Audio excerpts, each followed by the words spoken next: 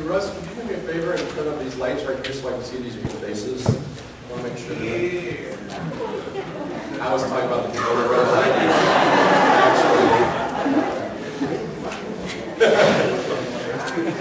actually. Well, good morning. Good morning. We are in the middle of a series which is going to go for about the next, counting today, 3 Sundays. And that series is called Investing in Futures. And when I was talking with some other pastors about this a couple months ago, several of us were talking about the issue of giving and tithing and resources and stewardship, and several of the pastors, we all agreed that it's a very hard subject to teach about. But I will tell you this, I've received more interaction in terms of emails and phone calls back and forth from you people on this subject than anything we've done combined. And I think it's because we're all facing uncertain days in terms of finances and resources, and people are genuinely worried about it, and I think there is some great benefit for the church to speak forthrightly about the issue, and as other issues as well. So if you are a guest with us here today, and you just happen to stop by, this is your first time, please do not think that Pastor Tom is up here asking and begging for your money. That's not what we're doing. We have a goal this year, and our goal is for all of us to become healthy people. 2 places, in our finances and in our relationships. And that's why we're in the middle of this particular series. And this will probably be something that we come back to throughout the year. So if you're a guest with us, this isn't Pastor Tom going after checkbook. This is God trying to demonstrate to you and teach you a little bit about stewardship and responsibility with our finances, like he's trying to teach me as well. So if you have your Bible and you want to follow along, we're going to go to Matthew chapter 4. And I will almost virtually guarantee that you've never heard a stewardship message based on this section of Scripture. And I will tell you, I had something else completely different in mind. And while I was working on it on Monday, I just kept struggling with it, and it just didn't seem to work out. And I really felt directed to this particular section of Scripture, or as some pastors would say, this passage. That sounds so impressive. But this little piece of the Bible. And so we're going to read together from Matthew chapter 4, a very interesting story. It says, "Then Jesus was led by the Spirit into the desert to be tempted by the devil." Now pay attention to that process, because it's the Spirit of God leading Jesus to be tempted. "After he fasted for 40 days and 40 nights, he was hungry." No kidding. "The tempter came to him and said, 'If you are the Son of God, then tell these stones to become bread.' And Jesus answered, 'But it is written, man does not live on bread alone, but on every word that comes out of the mouth of God.' So the devil took him to the holy city," which would be where? Jerusalem. "And he had him stand on the highest point of the temple. He said, 'If you are the Son of God, then throw yourself down, for it is written, He will command His angels concerning you, and they will lift you up in their hands, and that you will not even strike your foot against a stone.'" For those of you who wondered, that's Scripture, and that's from Psalms 91. So Satan is referring to the Bible. Jesus answered him, "Yeah, but it's also written, 'Do not put the Lord your God to the test.'" In verse 8, again, "The devil took him to a very high mountain, and he showed him all of the kingdoms of the world and their splendor. 'All of this I will give to you,' he said to Jesus, 'if you would just bow down and worship me.' But Jesus said to him, 'Away from me, Satan, for it is written, to worship the Lord your God and to serve Him only.' Then the devil left him, and the angels came and attended to him." So the question today is, what can we learn from the story about stewardship? Here's part of it. The battle against Satan is always fought the same way. The battle is always the same way. The issues are always the same issues. Not only that, but the choices are always the same choices. And the results are always the same results. There's nothing new under the sun when it comes to Satan. It's the same argument, it's the same battle, it's the same choices, and it's ultimately the same results from the choices that we make. They say that if you continue to do the same thing over and over and expect a different result, that is the definition of what? Insanity. Okay? And so when we fight and we struggle against temptation, we keep doing the same thing, we're always going to get the same thing. So what can his time in the desert teach us about stewardship?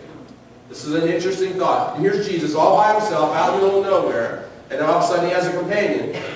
But what can we learn from Jesus in the time he spent in the desert? Let's pray. God, talk really loud. Shout at us if you need to. Shake us up. Get in our face. And really rattle our cage today and help us to understand what we can learn from this example and how we can apply it to life in 2009. In Jesus' name, amen. Can you imagine this is a face-to-face meeting with your arch enemy?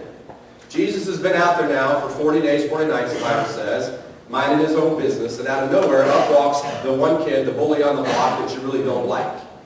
Now, what I wish we could understand is the other conversation that took place other than these 3 or 4 sentences.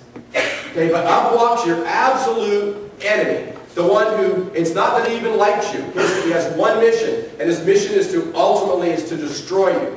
And in the process, you have to be prepared for the meeting. You know, I think about, our Secretary of State and the government people, and they're walking over, they've got the war going on over there now. How do you sit down across from the table with people that you know don't like you? You've got to really, really be prepared for that meeting. You've got to know who's where and what's what and names of people and what we should do and what we shouldn't do and what you're willing to give and what you're not. I couldn't handle that kind of pressure. I have enough trouble ordering through the drive-thru. Okay? That's why I'm glad they came up with the number system. I'll just have a number 4, thank you, and go about my way. I can't imagine the pressure of dealing with what we deal with, but in this case, the spiritual dimension of Jesus having this debate with Satan. The interesting thing about it is Christ prepared for the meeting in a very unique way. What did he do? What did he do? He prayed? That's not what it says. It says he fasted and prayed. It's not just enough to just pray. Jesus is out fasting. Now, I don't know if you've ever fasted other than for a medical reason. Okay? Fasting is, it's interesting. Fasting is when we willfully give up something that we normally use or something that we would do. Fasting doesn't necessarily mean you go without food. Fasting, for some of us, ought to be to go without television. Sorry. Or People magazine. Or whatever your thing is. Fasting is a willful choice to put aside something that distracts you or consumes you. Or that you think you have to live. Okay? Fasting sometimes is food. Some people fast with food. Some people fast with no liquids. Some people drink liquids but no food. It's just whatever. It's between you and God. It's fast. Some of you would say, well, that sounds like Lent. Okay? But fasting is a willful choice that has a spiritual purpose behind it. I want God to do something, and to show Him I'm serious, I'm willing to give up something that I think that I need so that He can provide for me in spite of what I think. Now, I don't know if you've ever really been hungry. And I'm not talking about where your stomach kind of growls. I'm talking where your stomach's like inside out and it starts to eat itself, that kind of hungry. Okay? If you've never experienced that, you ought to try it one time. All you got to do is go about 3 days. And after 3 days, you'll really be hungry. I have a friend, his name is Miles McPherson. He was a former pro football player, and he went on a 40-day fast. And when he was done, he looked like he had suffered from a horrible disease. He lost so much weight. But it changed his life. And the reason is because fasting has a spiritual discipline. And it's the desire for fasting is to learn to deny yourself. Okay? I need Doritos. No, you really don't. Okay? I need to watch ESPN. No, you really don't. I need to go golfing. I'll throw myself in there twice. No, you really don't. Okay? Fasting is when we choose to give something up. And here's why. The more often we say no to ourselves, the easier it is to say yes to God. The more times I say no to me, 9 times in a row, I'm more likely to be able to say yes to God.